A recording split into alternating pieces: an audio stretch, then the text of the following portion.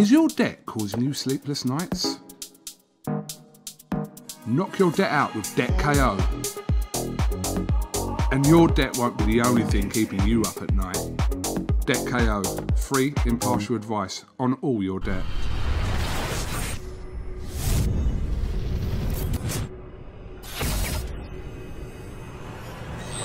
Oscar Bevis, IFL TV MTK Global, delighted to be joined by Mr. Josh O'Reilly in the Matchroom residency bubble. How are we, Josh? I'm doing good, man. Thank you. How long have you been here? Obviously, you come from Canada. Not really the way you'd like to be in London, I suppose. You'd like to perhaps get out, see some stuff, take the whole, I don't know, atmosphere in. But it's a bit of a different one in the bubble. But sort of tell us about your journey and how long you've been here. Yeah, we got in on Friday. We had to quarantine in the room for a full day, get the COVID test and whatnot.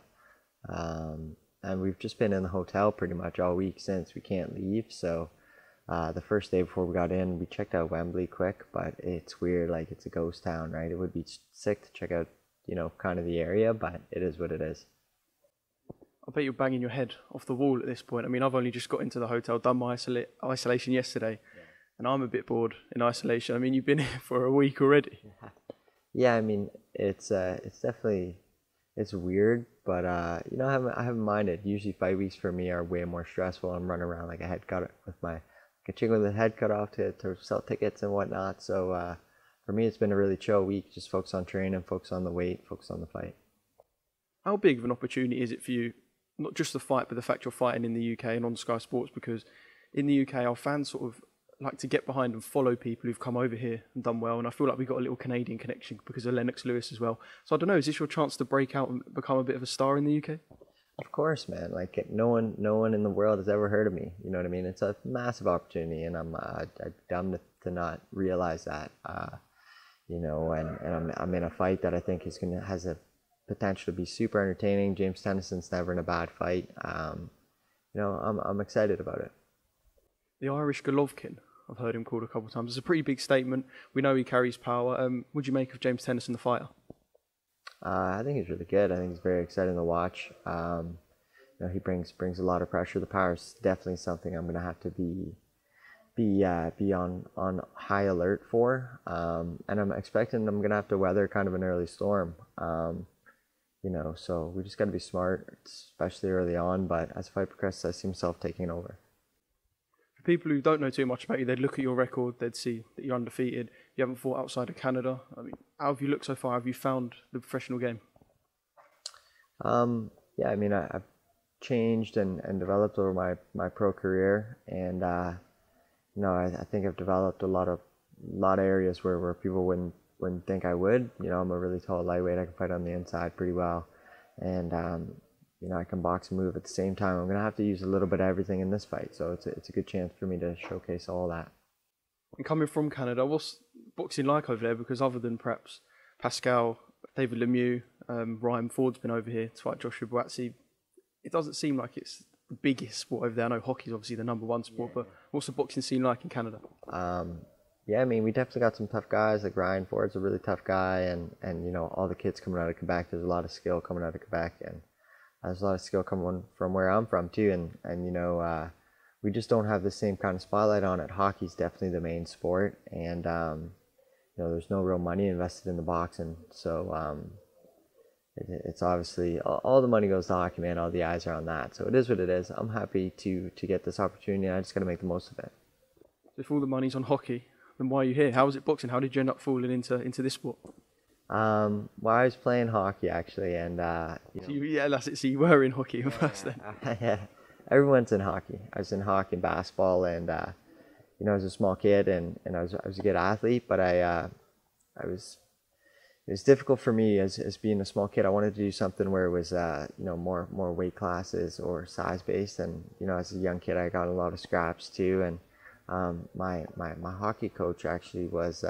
His two sons they're professional boxers too, Jesse and Stephen Wilcox, and you know, I played with them, and you know, next thing you know, I ended up at the gym and just stuck with it.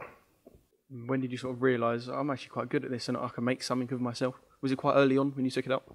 Yeah, I mean, it's not like I was a natural. I was a kid who just stuck with it, and I always had it in my mind on what I wanted to do. I remember going to the box gym the first day, and I had intentions of turning turning pro one day, you know what I mean? And that's probably just a thing as a young kid, but I just kind of, that those intentions never really left. And especially in Canada too, it's not like, you know, maybe here in Ireland and places like that, like they have Olympic aspirations. Like, I don't know, I never, when I watch boxing on TV, I'm watching pro fights as a kid, right? So that was my idea, was I didn't even know about Olympic boxing. So yeah, it's weird how it worked out.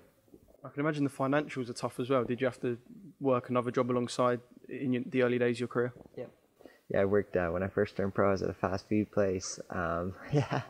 Where? I was working at a Tim Hortons, which is the most Canadian thing ever. And you know, my owner actually, who runs it, helped me out a lot of my pro career as well. So that was a great place to work. And you know, I went through college when I was in as a professional as well. So I've always been working and through school, and I've been able to continue to do well. So you know, now it's kind of been a position where I've been able to train a little bit harder and focus way more on boxing, and you know, should show on Friday night.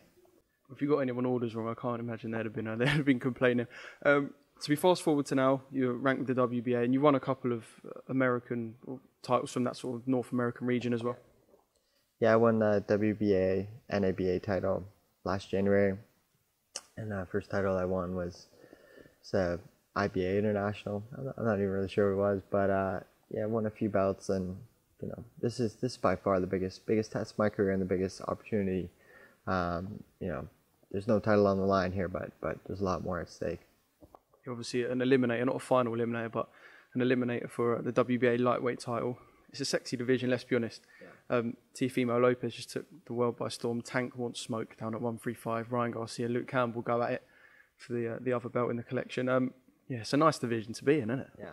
Yeah, definitely. There's some huge names, and you know, it's one of those things where I gotta get through Friday night, and I don't think it'd be something where I'm looking to get in with those guys right away. But you know, this is a fight I think I could win, and that's why I came here. And you know, we'll see what takes place after that. Just finally, can you give us a little salesman pitch? Why should the UK fans tune in? Not just to the main event, because I'm sure they will on Friday night, but why should they tune in and make sure they catch you on the box? Yeah, I mean, I think this is going to be the most exciting fight on the show. Don't miss it. You know, most people would have never seen me fight, but I've been in some good scraps, and James Tennyson is never in a bad one, so tune in. Is your debt causing you sleepless nights? Knock your debt out with Debt KO. And your debt won't be the only thing keeping you up at night.